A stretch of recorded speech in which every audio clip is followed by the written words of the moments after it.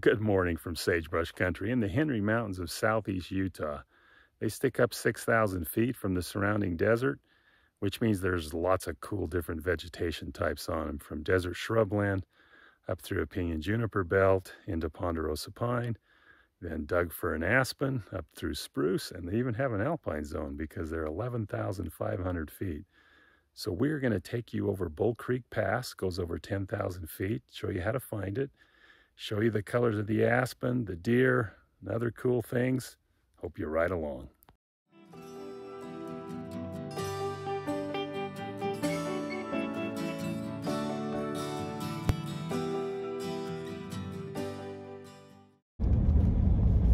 So very lowest flank of the mountains.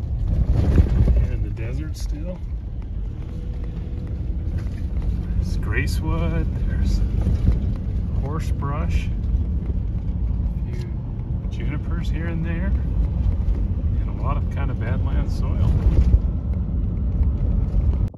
Lower flank of the Henry Mountains from the west side. Down in the juniper belt this low. Mountains are over 10,000 feet and a lot of clouds around it right now. It's some moisture moving through here. Time to go up and explore them. Working up the Henry Mountains in the solid sagebrush and juniper zone now. Road's good road, it's just rocky. You got to take it a little slower. Go easy on your tires. Still waiting to see what's up under those clouds, but time will tell. And this is the view back the way we've come, as again we're coming up the west side of the mountain here.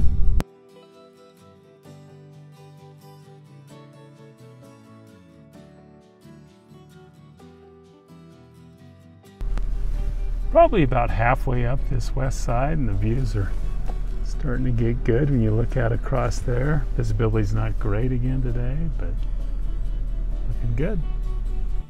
Okay, we've climbed to 9,000 feet now. We're picking up the aspen. Of course, because it's higher, it's colder. So these aspen now have turned. And we're going to go up to over 10,000 feet at the pass, and we'll see some more.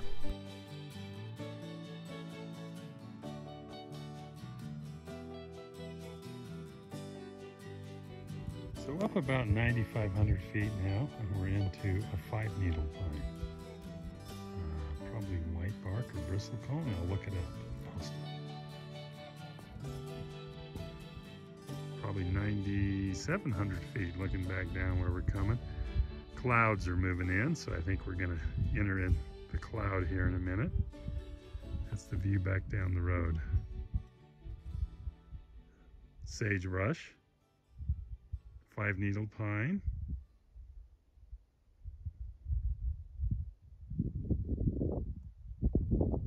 Sumac.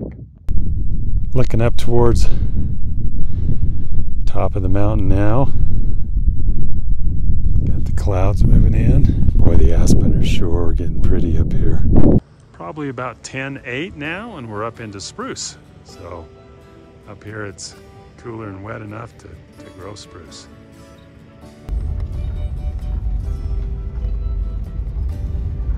Big spruce. Just below Bull Creek Pass. Clouds are clearing for us just a little bit. Have a window. Sun.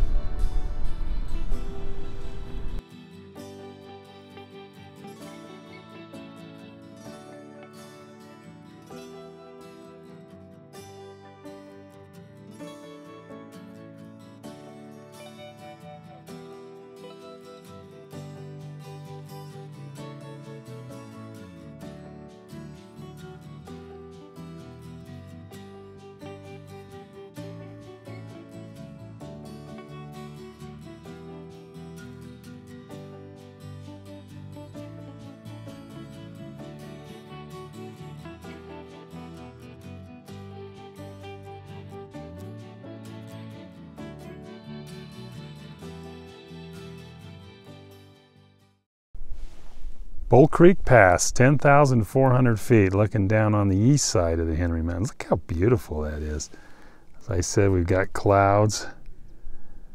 This cleared on this side though, so we can see. And right up there is the summit, and there's a little bit of a trail. You can hike up to the summit there. A little bit of a parking area here at the top. So wonderful drive, really cool.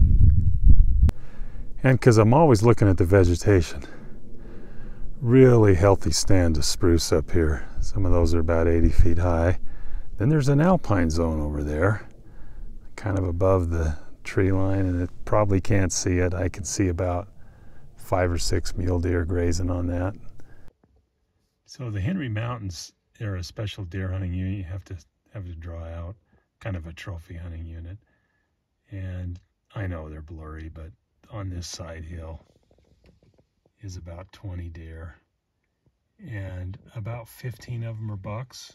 I would say about 9 of them are mature bucks, meaning like they're 4x4s. Really 2 or 3 nice bucks in this group.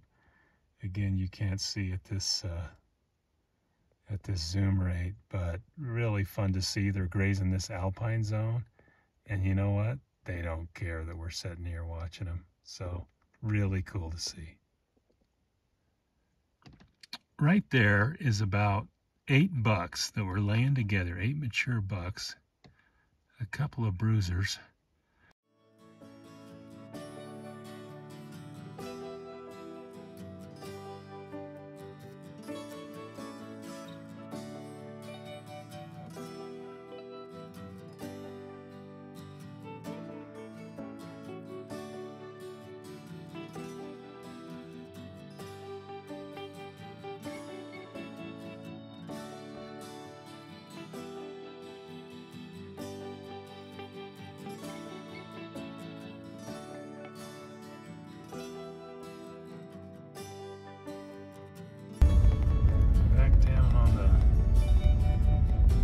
East side, and we're back down in Juniper again. Just pointing that out.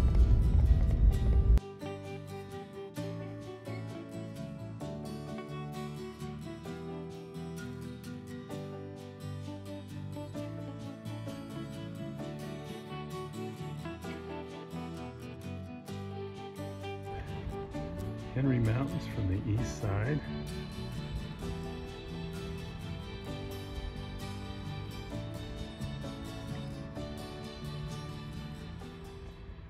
So on the east side of the Henry Mountains now, just a couple miles off Highway 95 as you come in, and I want to show you this shrub here. It's called blackbrush. If you look at it, it looks very dark from a distance. It gets really thick. To an untrained eye, just like sagebrush or shad scale, and I get that, but it's not. It grows in these lower elevation zones, way lower than sagebrush would grow. It's a member of the rose family. And it actually has lots of little spiny,